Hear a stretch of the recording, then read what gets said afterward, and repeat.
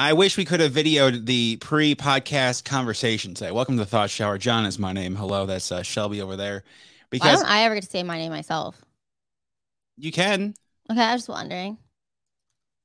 Here's your chance. Hi, I'm Shelby. There it is.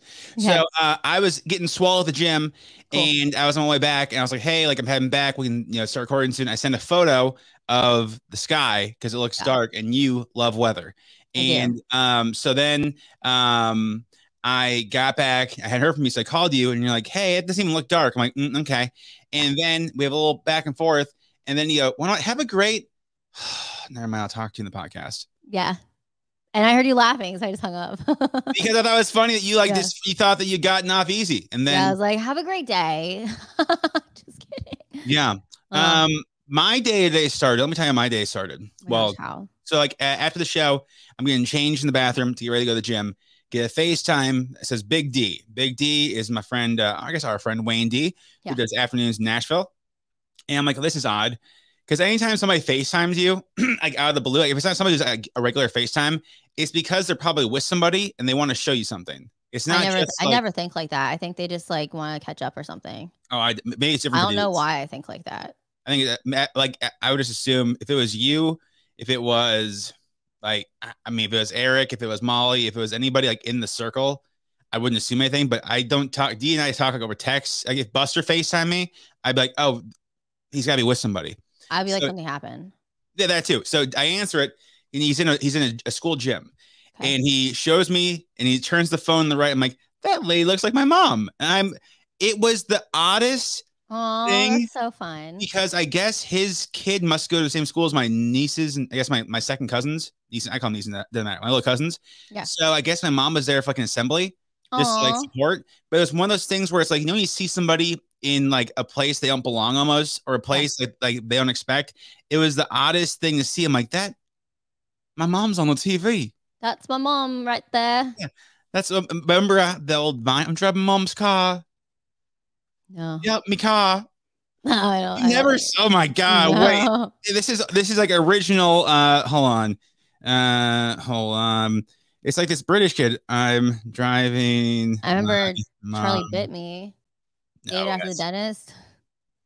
Oh, okay. Hold on. Wait. No, there is like TikToks that has like old it's like Vine was better type stuff. Yeah. Some of these are bangers. Let me see if I can get this to. Okay, so that's connected. So it's this little British girl. Hold on. Is she like an adult? I'm in my mum's car. Broom, broom. Get out of my car. What did I just watch? What times were simpler back in Vine, man.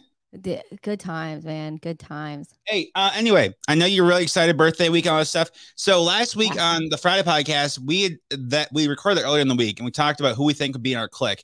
I had mentioned Jack Harlow would be him, and I would vibe. Yeah. And like must have been like the next day that like after we recorded, Jack Harlow was in your studios. Yeah. He came. Yeah. Was it the next day, or had I just not told you? Well, it had to have been like I didn't see the photos until like the next day on the station's page. So maybe it's the next 2 days. Yeah. He stopped by. He's just promoting his album and stuff. How was he? He was great. I mean, I feel like we made some like nice eye contact. I like my outfit. No, he might have just been looking at my pants that I only wore because I hadn't done laundry in so long that I had no leggings that I like. I have a lot of leggings, but I had no leggings that I like that make me look like Snatch, if you know what I mean. So I was like, and I don't know if what? Snatch. So like, how like I'll take these mirror selfies and it looks like I'm wearing the same leggings every day. I'm actually not. I know, crazy. I have like 8 pairs of those leggings. Crazy. Yeah, I have a lot of leggings, not just black leggings. I just don't. Anyway, my whole point is I never wore the cow pants. So the one day I wear the cow pants, Jack Harlow's in the studio. That's kind of he's like the hottest thing in music, and you're like, I have cow pants. My hair is dirty. Nobody told me that he was coming in. It caused a lot of issues because I was like not happy. I was actually like very upset. Like why did I know? And you know what? And then I'm hanging out with my friend on Saturday. My friend Maggie's like, I even knew Jack Harlow was coming in. I was like, great. I'm so glad that everybody but me knew. So that was cool. Did you mention Louisville at all? We didn't talk that much. Oh, because he did Mercury Bottom and we did Mercury Bottom. I know. So here's the thing. I didn't get to interview him because I don't do afternoon drive when he was in. So my coworker did. Also, it was our first day in the new building. So the air conditioning, no one knew how to work it. Nice. Which, you know me, I'm pretty good at figuring stuff out. I know that's hard to believe. You're like, you're making a face right now, but I had already fixed the computer that day in the studio by myself. And then everyone's like coming out, like they're bringing him water, like it's like 85 degrees in there, like in the studio, like legitimately, and everyone's like freaking out, and even like people are like, oh my god, Ethan looks really upset because it's so hot, and like Jack's getting hot, Jack needs water, like it was like disgusting hot. So I finally just walk in there. I don't care. I just walked in there and I looked at it. It was on demo mode, which meant it was off, and I hit on air. You know, kind of like our job on air. Yeah, no, I got it. Yeah. And I was like, and then he said something about it like afterwards, and I was like, I guess sometimes you need a woman to do a guy's job. I don't know. Did you wait for applause? No. No, I just was like very annoyed with like the whole day at that point that I was like, I'm just going to fix this so that everybody stops complaining and being stupid. Sure. And so I had said him and I would vibe. Do you think after meeting him and I'd catch a vibe? He's very chill. I think he's too chill for you. I think that he might like actually like, cause like you like to ask questions and like you vibe with people, but like I feel like you would get annoyed. Like you would annoy him. Why? I don't know. Just like he's like just like so chill, and like I think that like you guys are like different chill. I'm one of the best interviewers around. If you ask me, I'm not saying you're not. I didn't say that. I said we're not talking about interviewing though. We're talking about vibing. I think that like just because of like he's a unique cat where it's like. Because we have such a unique experience with Louisville, I think that's why it would go well. Because I think for one thing, how many times do you think he's in an interview where people are like, you're from Louisville? Probably, and he's gotta be like, that's gotta be. And you want to know what though? I bet you he handles it with grace. It'd be like if you were a famous person, Shelby Sauce. Yes. And people are like, hey, so Baltimore, what do you think? You'd be like, actually, it's Baltimore. I'd be like, well, Baltimore. Or somebody correct pronunciation. Could you imagine if it was like you're a big pop star and somebody's like, so Shelby Sauce, born and raised in DC. What's that like? Did you know in the morning? No, I would just be like, I'll be like, where did you get your information? No, I'm just kidding. I wouldn't say that. I'd just be like, actually, I'm from Pasadena, which is closer to Annapolis, which is the capital of Maryland. No one seems to really know that. I actually was talking about this yesterday. No one knows it's the capital of Maryland, but it's fine. So. Well, the weird. I was thinking about this the other day because I was back home like a month or so ago. This area is weird because like the capital cities aren't necessarily big cities. Like Richmond's not really a big city. Like Annapolis relatively is not a big city. We don't really have it. There's no like downtown Maryland. Like there's no like downtown with skyscrapers. Like there's like maybe Silver Springs, a couple. Yeah, but but I guess that's not the capital though. Like see, like I think it's because DC is so close. That's kind of like the de facto like down. When you say you're going downtown, you think DC. Yeah, so. You know what I mean? I don't. What do you who says that they're going downtown though? I've never heard any like because if you say you're going out, it's like, oh, I'm going to U Street or I'm going to, Public. Like it's very more specific. It's not like I'm going downtown. Yeah, but I think that's because of this area that you say neighborhoods. You said because there's no like downtown. Like if you're in Minnesota, like we're going downtown. Like that's like you're going. But if you're in Annapolis, you're saying you're going DTA, which is downtown Annapolis. Yeah, I'm always in DTA. But that's what I'm saying. Like it's DTA, so there is a downtown. The last time I haven't been to DTA, so Hoodie was in this past week in Blacksburg for Virginia Tech's graduation, and he said hotel room was like $500, and that reminded me when we did a stand-up show in Annapolis. Gross. What was this? What was the festival again? Or what was the boats and crabs? What was it?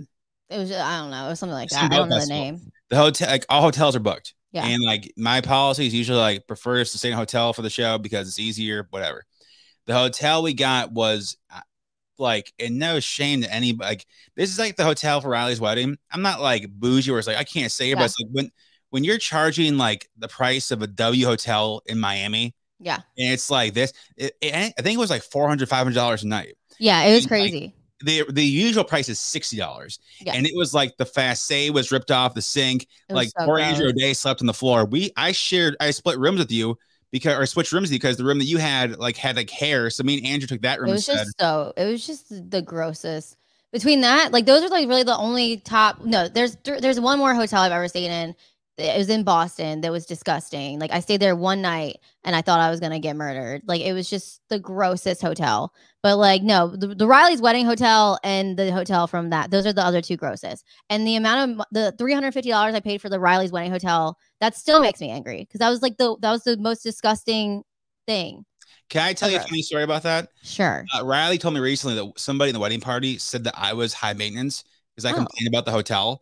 And I was like, there was legitimately mold. There was mold all over the bathroom. Yeah. The floor in my room looked like there was blood everywhere. And it goes back to like, had they charged $70? Like, yeah, never would have complained about it. But it was $350 a night. And then when I emailed them, like, hey, just so you know, like there's mold, be nice to get something back.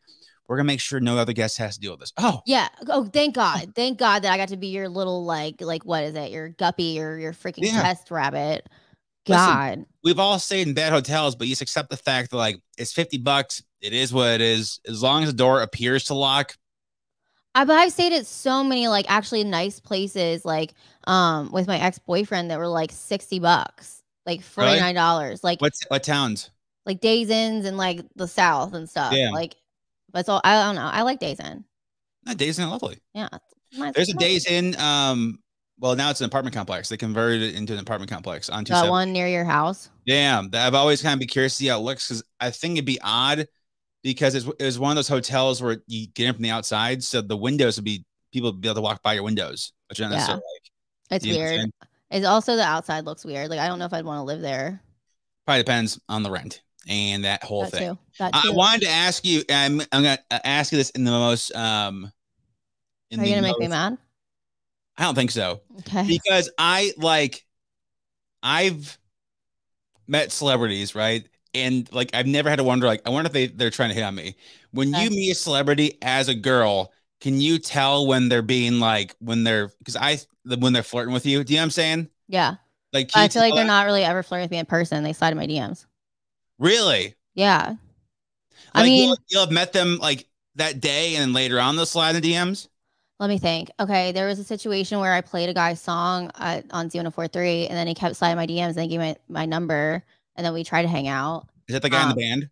Yes, and I will never listen to that band again. I'm just kidding. I actually listened to that band a lot this weekend. I don't know why. That was a weird time with that particular band where they crossed our paths a lot in like that 6-month period in like various ways.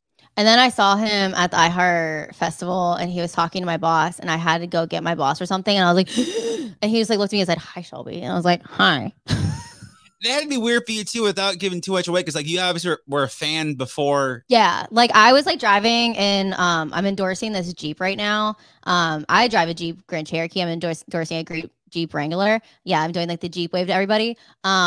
But I was saying how like the sound, like, because it's like an endorsement. So like we're on like the highway and like it's a Jeep. Like, you know, it's just the sound kind of sounded weird for like a little bit. And I was like, you know, it's kind of weird because like I didn't listen to this album legitimately until recently, because before I had downloaded it illegally on LimeWire. So to hear like what it's like actually supposed to sound like, I was like, this is what my LimeWire version of the song sounds like, even though it's like, yeah. So yeah. I don't know. I mean, I've had like baseball players. It's mostly like baseball players for some reason. Because I just feel like the dichotomy of like, I can't imagine being a female celebrity. You don't just pick up random dudes at a radio station. You know what I'm saying? Like, I think you probably gotta be a lot more discreet about it, because a regular dude for sure, like, I just hooked up with Susie Snowflake.